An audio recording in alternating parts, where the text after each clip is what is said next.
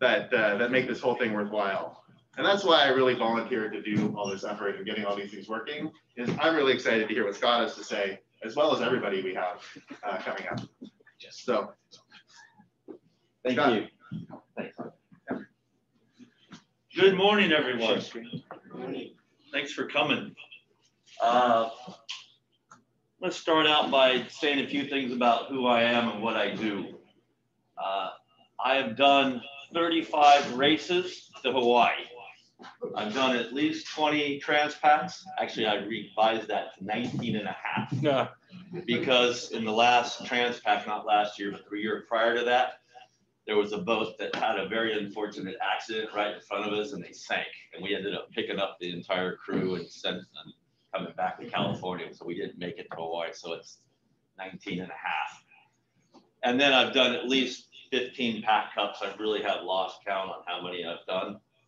And so I've done, I think I've experienced just about everything out there that can be experienced, including dismasting a few years back in the pack cup. And we were about 70 miles out when the mast fell down. And so if that's going to happen, you're either going to want to do it really, really early or really, really late. You don't want to do it in the middle. So we did it 70 miles out, and that was pretty good because we were back the next morning. But I've spent my career, I started in a boatyard at my uncle's boatyard in Sausalito. Didn't like that, went into the sail making business, loved that. And then started my own rigging business when I was in college. And I've been doing that since I was 20.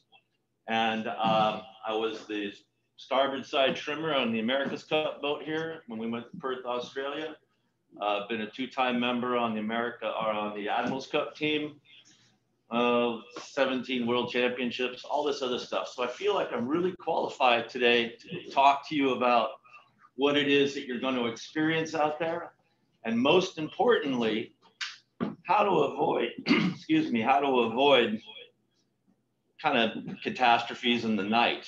And I think almost everybody who's done an ocean race like this can tell you that it's the work that you do prior to the start that will increase your enjoyment. You'll sleep better out there if you know you've done your homework, if you've done your due diligence with the boat, and you can really have a wonderful time sailing to Hawaii. There's a movie called Captain Ron, which is really funny, and he has a piece of philosophy in there that I think it still cracks me up to this day. There it is. Get around the ocean, kitty. Anything's gonna happen. Out there. Yeah, the only way you can find out if you're truly ready is to get out there, because if it's gonna happen, it's gonna happen out there.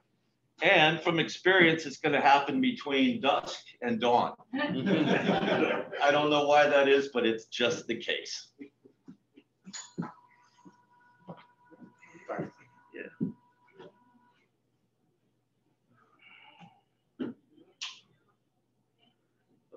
So one of the things that we encourage is that you pull the rigs. I'm sorry, it happens all the time on the East Coast. They pull their rigs every year because the boats get put away. Out here in California, we tend to sail our boats all the time, 12 months a year. And the boats are kind of neglected because the weather's so beautiful. Rather than pulling the boat down, taking it apart, we want to go out and sail on a beautiful day like today. There are things that you cannot see if you inspect the mast when the mast is up. So I know I'm the bearer of bad news, but I live in this really strange world where my mother hated guns growing up and she would never allow us to have them. She went to work for the police department in Marin County. About a year after working for the police department, she came home one day and said, I think I'm going to get a gun. When you surround yourself with bad stuff all the time and that's all you're exposed to, it affects your reality. And my reality is every Monday morning, we get the phone call where my rig fell down or this broke or that broke. I'm constantly bombarded by things that happen to masts and booms and boats. And so it does affect my reality. So I've got to tell you that if you're going to spend this much time and energy to get your boat safely to Hawaii, that the rig should be pulled down, taken apart, and then put back together properly. If your standing rigging is older than 10 to 12 years, 10 years for wire, 12 years for rod, it should be replaced. And the insurance companies are getting very, very difficult to deal with, and they're usually requiring you to have a rigging survey done. And we do take the masts apart. And if they find out that your stuff is older than the industry standard, we didn't come up with it, this is just what we've been told, that they'll make you replace your stuff. We send a report to you, and you forward it on the insurance company, and then they'll reinsure you. They're getting tougher and tougher to deal with. And so this is the new reality. But again, if you do that, you're going to sleep better at night, knowing that everything that's up is safe, and it's been inspected, and it's been properly inspected and properly reassembled. We as riggers have to put you together, or our customers, we have to put you together like this is going to be the worst year ever in the Pac Cup. That's the only way I can sleep at night too, because doing 35 races to Hawaii, I've seen some pretty horrendous conditions out there. And, you know, a lot of people try to get away with things and go, well, it's going to be fine. Or this, it's like, no, that's not the way we do that. You can go to somebody else and maybe they'll tell you that it'll be fine. I've seen too much. And I want to see everybody in here get to Hawaii and be safe and happy and be friends with each other, and not have things clamped together with baling wire and Dyneema and things like that to keep the boat going. You want to get there and have your boat in great shape. So I would highly encourage you to pull the rig out of the boat, lay it down, take it apart, put it back together. Again, this is just qualifies me to see a lot of, you know, pretty horrific stuff in my career. So now this picture here is of a mast that we pulled out recently that had a huge kink in it right at the deck. And it had this rubber boot over it. We could not have seen this unless we pulled the rig out of the boat. This thing was going to fall down at any time, but it looked perfect in the boat. And this is one of those areas that you must check, and you must have the mast properly secured at the deck. A lot of people use wedges. Some people use wood wedges, which we think are horrible. But again, days and days of rocking back and forth in the ocean on the way to paradise, wedges can fall out. So yes, we think that Spartite is a good product. We're trying to also eliminate noises, squeaking, wedges falling out, the mast banging around in the partners. We're trying to eliminate all these problem areas. And the biggest problem areas for you are the top of the mast, where all the halyards go, the boom vang fitting at the deck on the mast, the gooseneck fitting for the boom itself. And those are the real hot spots. And then, of course, the end of the spinnaker pole or spinnaker pole car on the mast. These are the places we spend extra emphasis on to make sure that it's not only built properly, but oftentimes we step things up a size, because you're going to put a lot of days, hours on your way to Hawaii. And these are the parts that are loaded. You know, a spinnaker pole car, when you're square back, is trying to rip itself off the front of the mast, and it oftentimes succeeds. And when that happens, that's, again, that'll happen about 2:30 in the morning, blowing probably 20, 25, and probably moonless. So yeah, just add it all up. It's not a good situation. But again, this is something that we could not have seen until we pulled the mast out.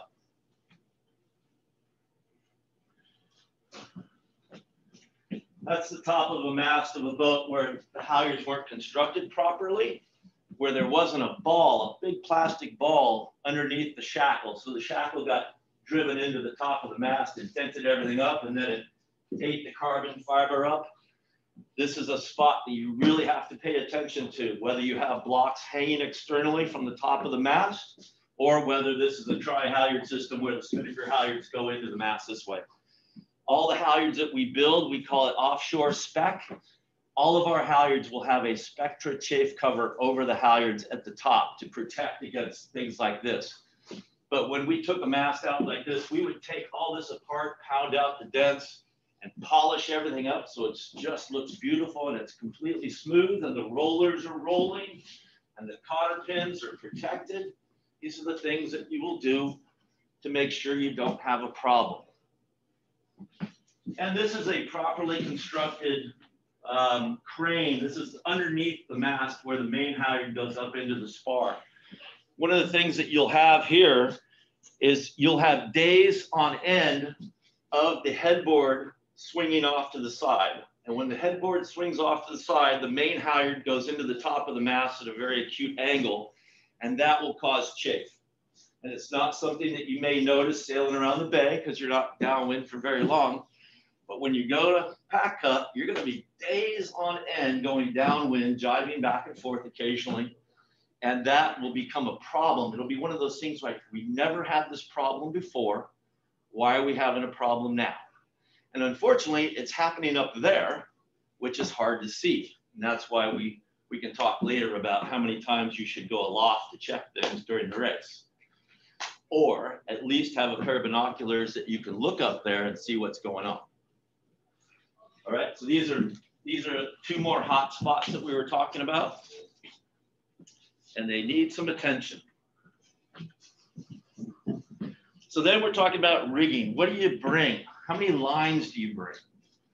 Whether you're racing or whether you're cruising, your performance will drop if you carry too much stuff that you don't need. If you can, you bring as much new stuff as you can in the way of sheets and guys and halyards. If it's new and if it's properly constructed, you don't need to take extra stuff.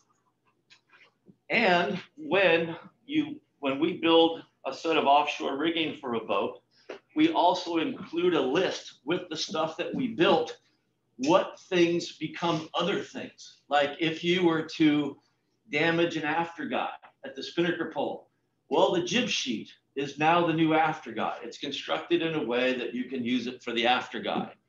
A spinnaker sheet is long enough to be an extra halyard. If you were to eat through a halyard, then you can use one of your spare spinnaker sheets. Most people, we bring 4, so that we always know what we can use for additional purposing. So we're not bringing extras of things. And again, whether you're racing or whether you're cruising, if it's not performance that you're really worried about, you should be worried about space, just carrying too much stuff on the boat. And a boat that is lighter than a heavy boat is an easier boat to sail. It's easier to drive, it heels less, it rocks less, it pitches less in seas for the first few days trying to go to weather. So we construct things like a spinnaker sheet has got chafe pieces on both ends. So if it's starting to chafe at the winch, you can change that thing out, you can turn it around, plug it back in so that the area of chafe is located in another spot, so you can then go again. Our background with the Pyewacket, this is the Disney program. I've been with them for 25 years. I've done all the rigging for the 100-footer, and now we have both a 68-footer and a Volvo 70 that's extremely turbo. We make sure that we're not bringing too much stuff, but we always have to make sure that we're ready for something kind of unforeseen, because dropping out of a race after spending sometimes millions of dollars to do a race is out of the question. So I have a lot of responsibility to make sure that we finish. And to do that, I have to make sure that we always have what we need if there's a problem. So we make things double duty, and we put ends or shackles on both ends of things. Soft shackles are a wonderful product, and so don't be afraid to use properly constructed soft shackles to connect to the spinnaker clews, the tacks of the spinnakers. Offshore, it's really good. They're slow, so it's not great for buoy racing, but soft shackles are actually very good offshore. And you can have a bunch of them on board in a bag or hanging in the cockpit so you can get to them quickly.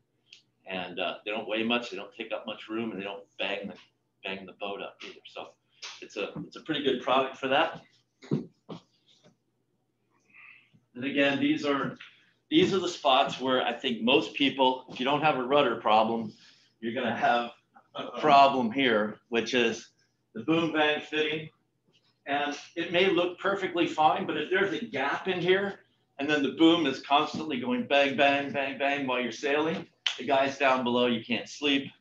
So you're trying to make the boat as quiet as possible. So all these vertical pins here, the pin that goes through there, everything should have a product called Tef Gel on it. It's It's a Teflon grease. You can get it in a little syringe. And that's what you want to do to stop the squeaking of things. And again, there should be some bushings in here. And these things should be as tight as possible without the lug banging around. And then this is the boom bang fitting. Look at the boom so carefully that you have in this area here. You're looking for cracks, crazing. There will be corrosion most likely because of the dissimilar metals like the stainless steel bolts going into the boom. Again, it's such an important area. So bang lug, this lug here, and then the partners. How is the mast secured in the boat at the deck? And if you can get a product like Spartite in there, it's better than individual wedges. Obviously, if you're stepped on deck, none of this stuff matters to you, and that's just fine. But if you do have a mast that's stepped down below, you've got to make sure that it's dry here too. You don't want water down below. Spartite is not what we call a waterproof thing, but it certainly does help. But spend some time and attention at this area here so you don't have this mast banging around inside there as the wedges fall out. We see this all the time. And a lot of people still use wooden wedges, which are hard. And the Spartite is a rubber material. So we actually see wooden wedges do damage to the spars in this area here because the mast gets momentum and it starts to dent the mast. So get rid of wooden wedges. You can use rubber or a Spartite product is really good. Any questions so far? Yes? How often would you inspect the rigging? Well, once a year for sure. But nobody does that. We always inspect it when it's laying on the deck and they go, oh, yeah, we haven't had a look at that for a while. It's something completely serviceable and something we could have saved. The rig fell down. So, and while it's kind of off subject, it's Hull Spars, which was a super company and built a great product. They're no longer in business. And if your rig falls down nowadays, Mr. Ballinger is having a terrible time getting aluminum extrusions nowadays. And your carbon fiber mass manufacturers, there's only one or two in America nowadays. And I'd rather have a Hull Spar. It's just, you don't have a lot of great options right now. So take care of your mass. You don't want to have to replace them at this point. It's not a good time. Yes, sir. Do you have any concern about soft shackles wearing through? No, not a properly constructed one. Plus, they're usually so much stronger than they're rated for. So there's a lot of extra material there. And so we go for days without any problem with those things. And we put them through the ringer, believe me. Yes? Turnbuckle, cotter pins, split rings, or like number 3 stainless steel bolts, like that? It all depends on the turnbuckles. The question is, do you do cotter pins or what do you do? If the turnbuckle is highly exposed, we do not like boots over things. We like to be able to inspect. What we do personally is we tap the turnbuckle and we put in a socket head screw. So it does not require tape and it's easy to back out. And we always give people extra ones, but cotter pins are highly effective, but they can do a tremendous amount of damage to people and sails. And I kind of hate tape. I just think it's a bad look. Sometimes you can't. That's fine too, but that's a two tool thing. And we always think about how to do something with only one tool or no tools. Because if you ever come up on deck in bad conditions and you have to do something, you don't want to have to search for 2 tools, and then you don't want to have to try to control or not lose 2 tools. Yes, sir. Can you repeat your comments about carbon versus aluminum? Yeah, that's an easy one. Carbon is great. Aluminum is cheap. And let me say this too. I don't know how many boats, what you're going on. That's why I wanted to take questions so I can kind of tailor it to your more specific boats. We see Beneteaux, Genots. We see these boats that are sailing around the bay that were really designed for someplace else. And consequently, I've made a nice career out of replacing booms, in-mast furling, cast aluminum gooseneck fittings and boom vang fittings. And we do this all the time. And we take them out, we throw them away if they're not broken already, because they're going to break soon. And we replace them with stainless steel gooseneck fittings that wrap around the mast that are bolted in. And we actually through bolt these things. And the way we do that is we drill a 1-inch hole under the spinnaker pole track. We lift the track off, we drill a hole under that, and we reach inside with nuts welded on welding rods. And we reach inside, and then we actually through bolt the gooseneck fittings. And we don't worry too much about the people in the future that have to get it off. We're just going to make sure that it's not going to come off on our watch. And so that's another thing that it's just Garhauer is a very, very good company when it comes to sending them a pattern of your mast. They make these things for a price. I don't know how they do it, but they fit perfectly. Again, I have high marks for the Garhauer company and what they're able to do in order to strengthen up that part of the mast.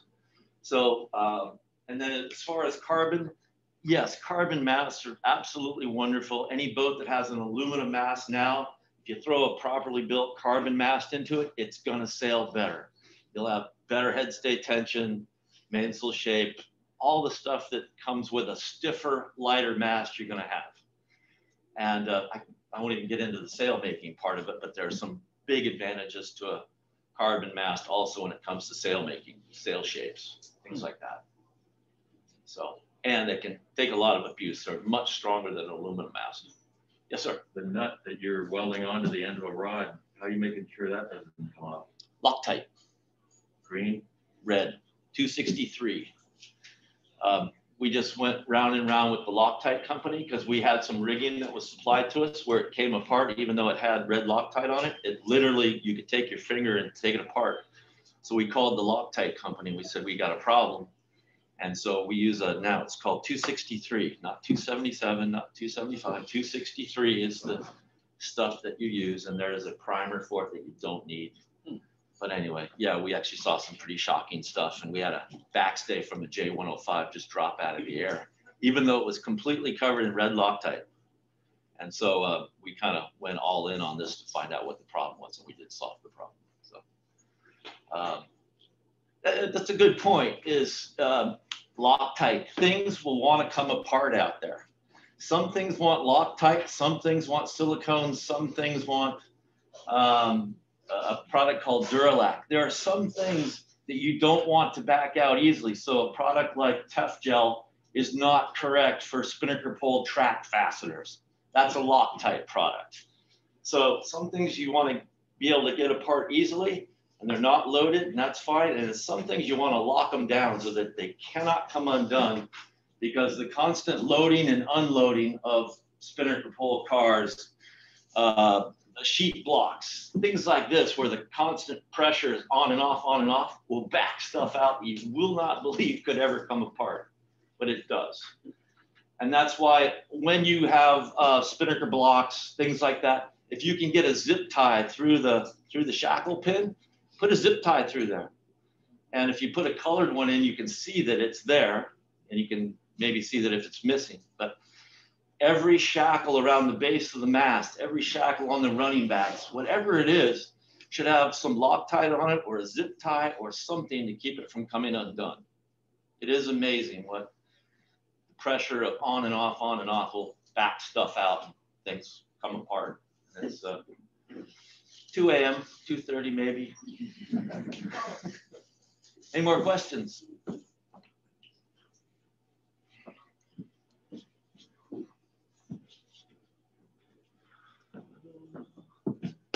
Again, this is the stuff that this is the Pyewacket 68. We have 2 Pyewackets, one's 70 feet, this one's 68.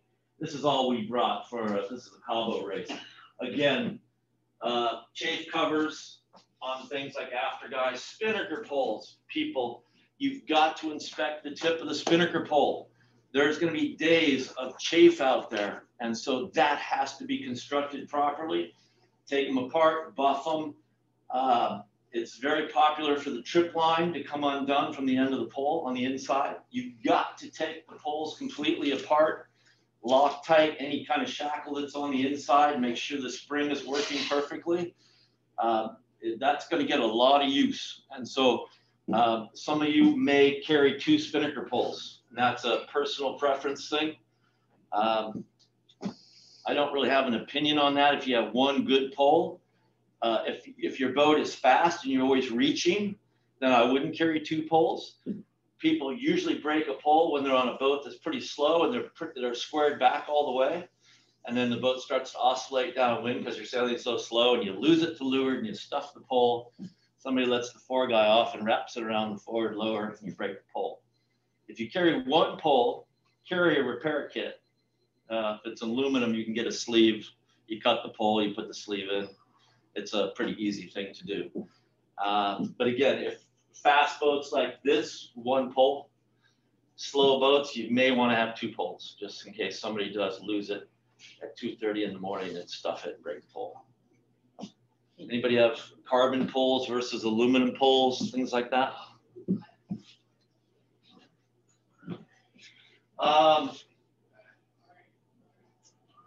There's a product, it's called sticky back. Everybody has it in the sail making industry. We have fluorescent sticky back that we put on all of our halyards. So we know when the halyard's up all the way, because one of the mistakes that gets made is that people will wind the halyards too far up and into the top of the mast. And then you have a chafe problem, then you damage the top of the mast like we saw in that previous shot. And so we wrap about 6 inches wide of fluorescent sticky back around the halyard, just after the clutch usually, so that the people that are in the pit know when the halyards are up, but not up too far, not down too far, so you can see these things. So many of the things that we do are to set things up prior to the maneuver. We have all the halyards marked for reefing. We have the reef lines marked, so we know how far to bring those in, how far the halyards come down. All these things pre-marked so that you don't have a mistake and you can get the maneuver done as quickly as possible. And I think it's important also in our program that the same people always do the same job. So if it's time to reef, the pit person comes up and does that job so there isn't a mistake made there. Same person grinds the reef out, haul out.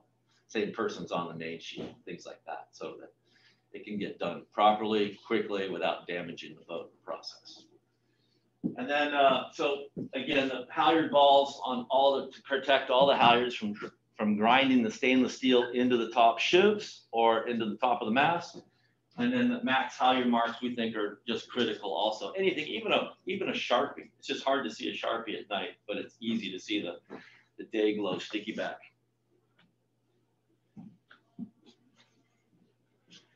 So when you're out there and you're going in the morning, walk around the boat. Make sure everything is still tight. Make sure those zip ties are still in place. Make sure there's no pins laying on the deck, cotter or clevis. You can spot so much stuff if you walk the boat in the morning.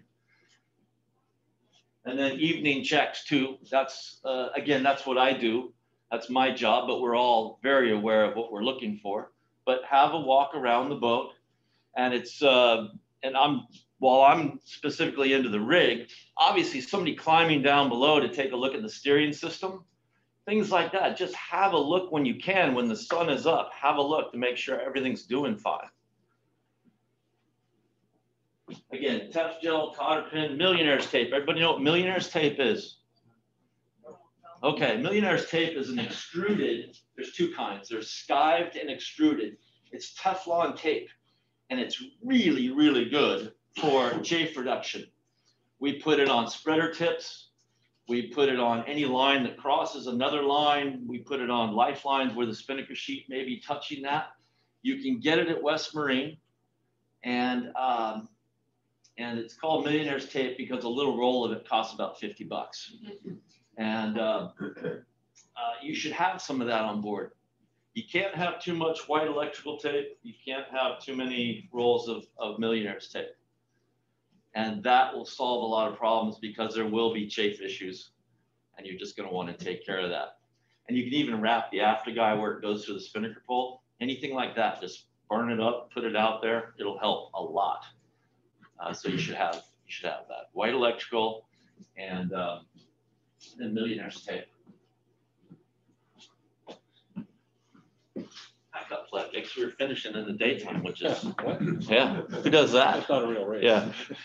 Yeah, this year we finished the Transpac at 2:30 in the morning, and which is kind of normal, so all the families have to come down and get out of bed. And then the owner, Roy, he really wanted some photos of the boat. So he said, okay, guys, we got to get out of bed. We're going to go back out in the sunshine. That's very unpopular. So Sharon Green came out and we did a little photo session out there. You also took a bunch of youth out too, which was great. Yeah, I think we did. I don't know, did we? Yeah, we don't. This boat is not something we take the uninitiated out for. It's not a fun boat that way because you can get hurt pretty badly. So again, what I'd like to offer everybody here, since everybody's boat is different, I'd like to offer just an hour of my time to either meet with you on your boat or a telephone conference or email, whatever it may be, just a consultation, whatever your issues may be. Again, everybody's boat is so different that it's hard for me to, I'm so general when it comes to talking about these things. But please give me a call, send me an email, I have cards, and if there's anything I can answer for you, and if your boat is local, I'd be more than happy to swing by and take a look at the boat and see if there's anything I can do to spot something that may be problematic, that looks fine at the dock, that's not fine in the middle of the ocean. So any more questions? Yes. Can you talk a little bit about some of the issues we see with people that buy new boats or buy a brand new boat and say, well, I just bought this boat, the rig looks good. Yeah. Thank you, Ben. That's a loaded one. So many of the boats that we see, again, are engineered for someplace else. San Francisco Bay is a wonderful place to be a rigging company. And so we don't we can go mention something to somebody and they'll go, yeah, no, that's going to be fine. We don't trust you. We don't believe you, whatever it is. And that out there will prove them wrong and prove us right. And so the coast of California is a world-class nasty place on the wrong day. Going to the Farallones, I've been to Fastnet Rock, I've been to Hobart, I've done these things where it's like, oh my God, that was incredible, incredibly bad. And so, so we have these boats here that are designed and engineered for someplace else, whether it's San Diego or Long Island Sound. And while the boats look great and they worked great on sea trial, when it's time for them to really get after it somewhere in the ocean, will the boat perform? Will the in-mast furling jam? And yes, it will. And the owners, I get it. They're very disappointed because they thought that they got a boat that was ready to go do these things, and it just is not. It would be for San Diego, but it is not for San Francisco, and it's not going to be great for a trip to Hawaii without having a problem. So we are very, very good at spotting these things and saying, yeah, that's not going to be right. And it's very disappointing for an owner who just bought this very nice boat to hear that what they bought is insufficient for what they want to do. So we, again, are the bearer of bad news. And I say, well, go get a second opinion, because my life experience is different than some other rigging companies around here where they have not been in the North Atlantic or the Southern Ocean like I have, and seen what Mother Nature can bring. And so my solution to some of these problems and some of these boats that we look at can be shocking to these owners, and we get that. But we have to sleep at night too. Potentially for you guys to sail to Hawaii, I want that to be the greatest experience of your life, because it can be. But it isn't. It can be a complete nightmare if the boat and the crew isn't prepared for what might happen out there. But man, it is great. When you guys get out there, the pole's back and the boat is rolling down these beautifully long swells, and you know that in a few days you're going to be seeing this magnificent island pop up. It still amazes me that the navigators find this little island in the middle of nowhere. But it's a fantastic experience, and I'm excited for everybody who's going to be doing this. But just be prepared. Yes, sir. So you talked about marketing the halyard with the fluorescent. Yes, sticky back, yes. That goes through the collection through the. It will, yeah, because we stitch it on. We'll, yeah, we wrap it around really tightly when the line is tight, so it's small, and then we'll stitch it. And if we build you a halyard, we actually run it through a straight stitch machine so that it's locked in place and doesn't go anywhere. Yeah. Yes. You had made a comment earlier about you need to go up the mast during the race. Right. Here's if you have taken the mast out just before the race and everything has been gone through and you know the chafe gear is good and all the shackles have been replaced that hang the spinnaker blocks at the top, going aloft can be kind of a dangerous thing, and we would say don't do it. But if you haven't inspected things recently, we think that you should go up there, and there are safe ways to do it, which I could talk about that too. But there are times when you don't do it, whether if it's rolling back and forth and somebody can get hurt if they lose grip on the boat when it's rocking back and forth. Don't do that. Don't risk somebody's injury. I mean, sometimes we have to go up there, and our guys will put on a life jacket just to absorb the shock, because when you're at the top of a 140-foot mast and it's doing this, it's everything those guys can do to hold on. And if they are ever to lose grip, they just get the Jesus beat out of them. So you don't go up there unless you have to. And most of these boats that I think you guys have, you can lay on the deck with a pair of binoculars and have a pretty good look at what's going on up there. What are signs you're looking for? You're looking for chafe issues with halyards. Yeah. You're just looking for mainsail luff slides that don't look right, halyard pins, or you're just looking for everything. You just start at the bottom and work your way up, trying to find a potential problem. But again, it's not safe to go up, but sometimes you have to. And if the weather's nice, it's a great time for some photographs from the top of the race. Yeah, that's some pretty spectacular stuff. Yes, sir. Locking halyards? Yeah, for ocean racing, we wouldn't no. If the lock goes bad and you can't get a sail down, that's not a good idea. Most ocean going boats don't have locking halyards. Pyewacket has all locking halyards, but those systems or those cassettes that are in the mast come out regularly, get everything replaced and put back in. And so, no, it's great because it reduces compression and it takes all the load off the clutching and makes winches available. Believe me, there's some great reasons to have locking halyards. What is a lock? A locking halyard is either externally or internally in the top of the mast. There's a bullet that goes up on the halyard. It looks like a big bullet, and it goes up and it goes into the mast and it locks into this triggered mechanism. And what that does is it reduces all halyard stretch. So the halyard, even on a boat as big as Pyewacket, with this massive boat, the halyard's nothing bigger than 10 millimeter, which is 3/8. Because all we need is enough strength to get the sail up onto the lock. And then we pull the tack down with hydraulically, which is usually a 2-to-1, or we actually have a 12-to-1 tack on a Code Zero. I'm getting too deep in the woods here, but anyway. Anyway, and what it does is there's zero halyard stretch. The compression is cut in half because you don't have a halyard that goes up and down. So it relieves all the pressure on the blocks at the base of the mast. You don't have clutches trying to hold this, which they can on a boat that size. And so it's a very, very good thing to do. But when it goes sideways and you can't get a sail off lock, that's a whole nother problem. And usually you're going right at the finish line. There's a lee shore like Kaneohe. One year this boat couldn't get the sail, the kite, the spinnaker off lock, and we were going right towards the sandbar at Kaneohe. We had to send a guy up at the last minute and cut it right at the block. So anyway, you don't want to get into locks on the majority of these boats that I think I'm talking to right now. Yes, sir. So furling booms, what are you talking about? Oh, okay. Furling booms is the question. Furling booms, we're fans of furling booms. We are not fans of in-mast furling, okay? Big difference.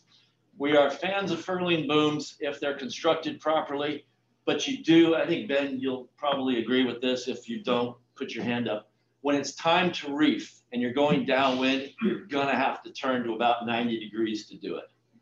Schaefer has one where the whole mast track rotates sideways. We just don't see very many of them. But it is hard to reef, and you can rip a luff tape if you're not careful, if you don't turn the boat sideways to try to get the boom closer to the center line to do the reef. But the wonderful thing about in-boom furling is that the mainsails are fantastic. Horizontal battens, positive roach, all of these things are very, very good. The weight of the systems is, if you can, you get a carbon one, and that's really worth it, because an aluminum one like Leisure Furl is extremely heavy. So with that, my 9:45. You have a couple more minutes. A couple more minutes. Yes, sir. So the last single-handed boom boat of notoriety lost some slugs out of the mast on the main. Mm-hmm. What's the offshore cure for that? What did he say? They both had that, the plastic, which I. Strong track? And they both had failures on that. Right. I would hope that you guys would send all your sails to the loft prior to the race to have it gone over. And then is it a strong track? What's the problem? That's strong track. Yeah, gosh, we haven't seen any problems with that product. We're actually big fans of that. That was me. That was you. I saw the picture. So what did you do? No, the warning is the strong track. Yes. For probably the first 8 years, it's fine. Yes, I think it's a little cracked. Yes, and it starts to crack. So I made the mistake thinking it was a capital investment. Mm-hmm. Buy it once and forget it. And the reality is, maybe every 10 years, you need to replace it. Ben can back me up on this. We've seen those cracks, and we called Strong Track and we said, "Is this a problem?" Didn't they say that is not a problem? I was not involved in that conversation. Yeah. But the thing that I would say when you talk about strong track being a capital investment, let's say a parking ball bearing track or a switch track, it's between $10,000 and $15,000. A strong track is about $1,300. So it's something that should be replenished once you start to see defects in my opinion. Yeah, and we are big fans of Strong Track. Oh, I went and bought another one. Yeah, we think it's one of the better values in the marine industry. And so if anybody has any questions about it, yes, John. Turned off share, so when it starts again. Ceramic knives, they're great, but they shatter. You can't bend, you can't use them as a screwdriver, John. I mean, what?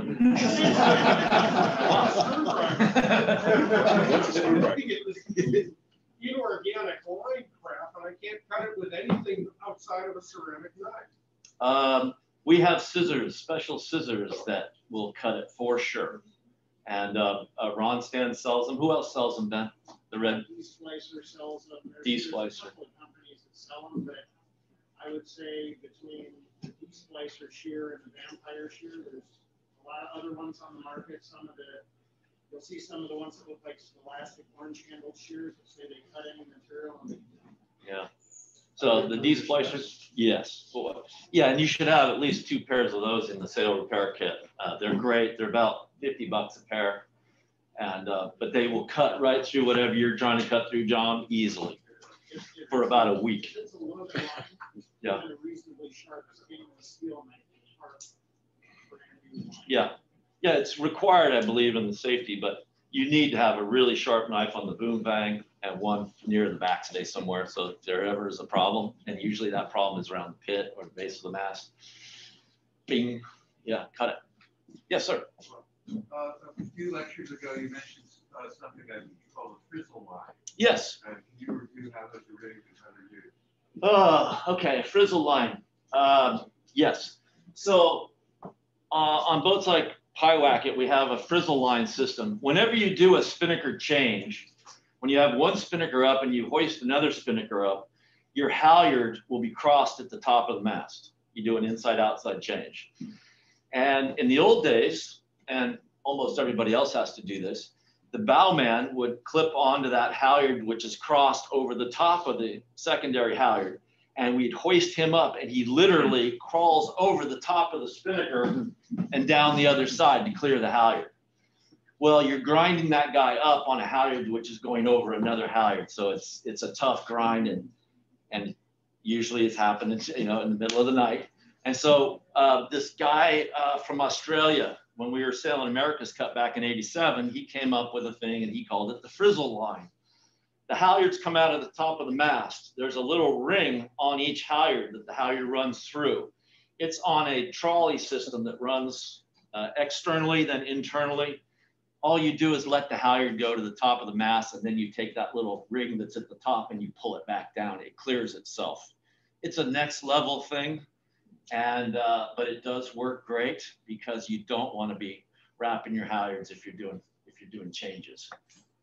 The masts have to be built kind of for it. It's again, it's kind of a next level thing, but it is really cool. It takes a little getting used to letting a halyard go and actually hoisting it to the top of the mast. It's because that's just not natural. And then you get to pull it back down with this little ring down the front of the mast, and it's all cleared and ready to go for your next sail change. So it's pretty cool. Yes. Maybe one more question? One more. Quick, it's a quick one. Do you have a recommendation on what to use to cut with rod rigging if you need to? Yeah, don't cut the rod. Rod is hard. That's a Nitronic 50 rod. The turnbuckle studs are bronze. They're soft, so you can get right on through those. We dropped a rig at Fastnet Rock a few years ago, and we had put brass or bronze. There were bronze cotter pins in all the clevis pins in the rig. And yeah, we dropped the rig at Fastnet Rock in the middle of the night, and all we had was a big hammer, and we just hit the clevis pins, and it just sheared off the bronze cotter pins, and we got rid of that rig in about 5 minutes. But anyway, don't cut rod. Just another thing, safety-wise, because it's part of what I do. You're going to have a hacksaw. Tape the extra blades to the hacksaw frame. Don't get blades from Home Depot. Get blades from online, badass hacksaw blade store, and then tape them to the frame, because usually if you got to get rid of a mast, you're getting pitched all over the place, because once the rig goes down, then the boat really becomes unruly. And so if you're trying to cut something and you get hit by a wave or you roll, you'll break a blade. And if you have to go try to find another blade down below in the toolbox, don't do that. Tape a stack of blades one at a time onto the frame. So if you need another blade, you just unwrap that piece of tape, and there one blade comes out and the other ones are still held in place. So just the kind of stuff. Yeah, God, I wish I could spend all day with you guys, but excuse me? This sounds like fun. Oh, great. Yeah. Yeah, just great. All kinds of great tips, Scott. Thank you. Thank you very much. No problem. Okay, thank you.